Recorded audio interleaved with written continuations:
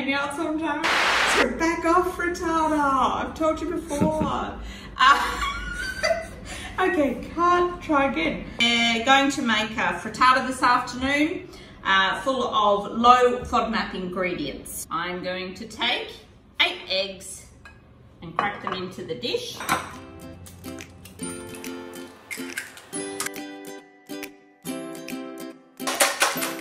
Then we're going to add lactose-free cream.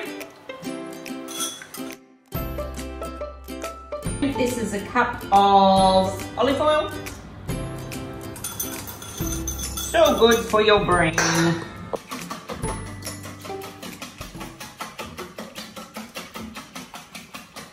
Fresh corn.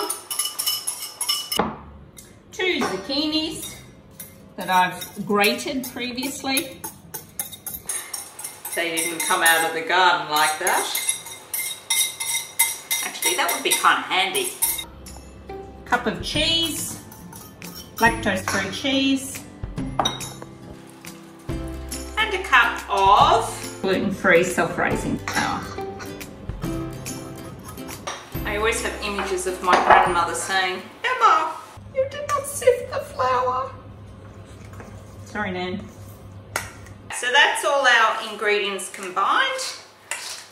Now, just before I put some into a separate dish for my vegetarian family member, salt to taste, pimper pepper, a pimper pepper.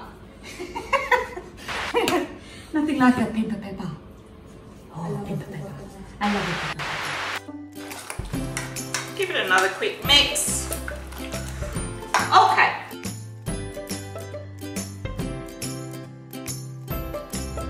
Making a little single frittata there.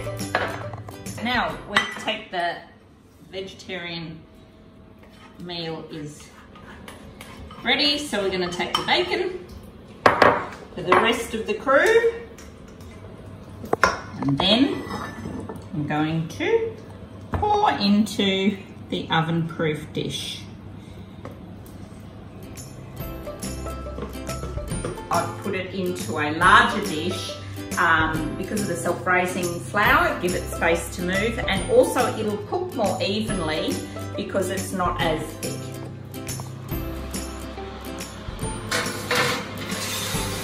It smells delicious.